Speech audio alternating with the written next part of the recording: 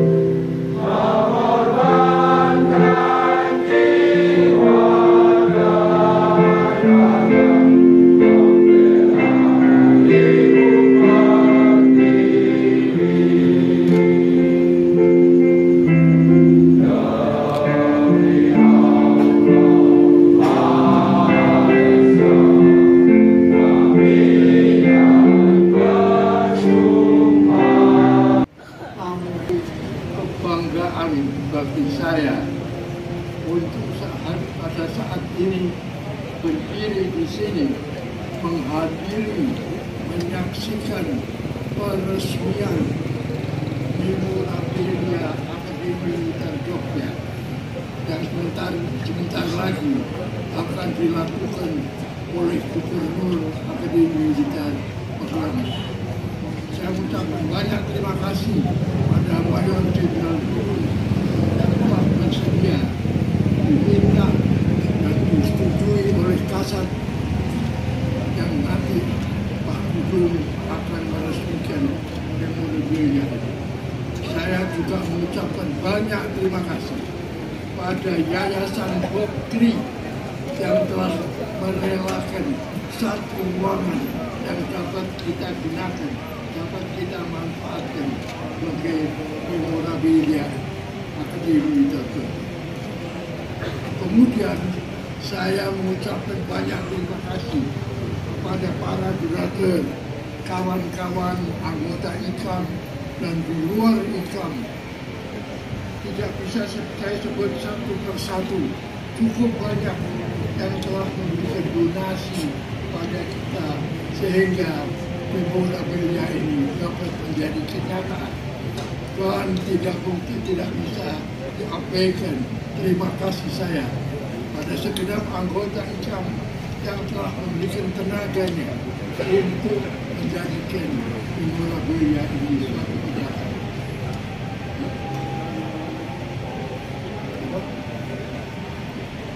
Yang tidak boleh saya abaikan, yaitu Direktur Jenderal Cipta Karya yang telah memberikan kontribusinya memperbaiki ruangan ini.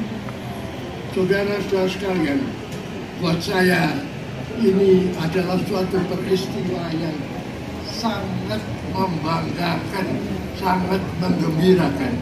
Karena dengan adanya memorabilia ini akan tertangkap dalam kenyataan suatu fakta sejarah adanya Akademi Militer Yogya yang berdiri tidak pernah dibuka secara resmi, berdiri pada 31 Oktober 1945 dan angkatan pertamanya telah dihasilkan pada 28 November 1948, antara lain Pak Harjo di sini.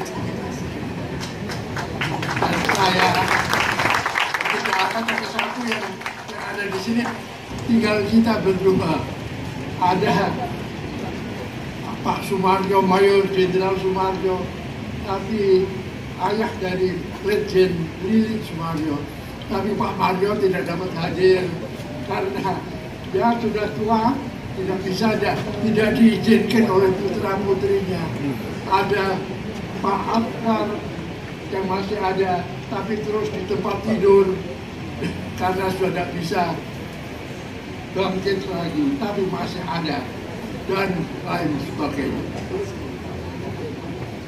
Kemudian angkatan kedua, tapi angkatan kedua baru diangkat jadi Letjen 2 pada 5 Oktober 49 dan bulan Januari tahun 1950. Saudara sekalian, juga perlu saya sampaikan di sini bahwa lagu yang tadi kita nyanyikan bersama, yaitu Emne Taruna, itu hasil dari kawan saya almarhum Mulyono. Waktu itu masih jadi taruna kita. 47 kita baru kembali menjalankan tugas dari Sri Sultan Hamengkubuwono ke-9, di mana kita mempersiapkan pertahanan rakyat, karena waktu itu Belanda memulai dengan aksi ke-1, agresi ke-1. Tapi setelah itu selesai, kita kembali ke Yogyakarta, kembali ke kampus kita ini. Dan waktu itu pelajaran belum mulai. Satu saat teman saya, Taruna Mulyono, ayo kumpul. Ada apa? Dengarkan ini. Anda setuju nggak? Terus dia beberkan atau nyanyikan di depan kita Emne Taruna. Tidak berubah loh, persis yang kita nyanyikan. Mungkin nadanya ada sedikit berubah. Nah itu kami dari Kompi S waktu itu 10 orang. Dan itu kita sebarkan sesama taruna. Dan sekarang tahun 2020 dengan sangat gembira saya lihat bahwa Emne Taruna tidak hanya dinyanyikan oleh taruna-taruna Akademi Militer, juga taruna-taruna Akademi Angkatan Laut, taruna-taruna Akademi Angkatan Udara. Oh, sangat berbangga. Sayangnya kawan saya Mulyono sudah pada tahun 51 gugur dengan pangkat kapten waktu bertugas di Sulawesi Selatan menghadapi Darul Islam Sulawesi Selatan. Tapi keluarganya masih ada, saya kira keluarganya di Yogya. Ini hal-hal yang perlu saya sampaikan, dan mudah-mudahan memorabilia ini juga nanti akan berperan tidak hanya bagi taruna, bagi tentara, tapi juga bagi masyarakat. Karena dengan adanya ini, mudah-mudahan menambah adanya destinasi wisata yang berpanjang dari Borobudur ke Yogya, antara ini ke Prambanan, sehingga memberikan pada masyarakat Yogyakarta dan rakyatnya manfaat yang tidak kecil. Ibu-ibu dan bapak sekalian, ini mengapa saya pada saat ini begitu gembira dan begitu bangga bisa berbicara di sini, mewakili kawan-kawan saya sudah yang sebagian besar sudah tidak ada toh dalam sejarah. Nanti Anda lihat foto-foto mereka di memorabilia. Saya kira saya tidak akan berpanjang lebar, biar sebentar lagi Pak Dudung meresmikan memorabilia menjadi suatu kenyataan yang tidak bisa dibantah. Inilah hal-hal yang perlu saya sampaikan. Maka terima kasih pada Anda semua, terima kasih pada masyarakat Yogyakarta sehingga ini suatu terjadi. Wassalamualaikum.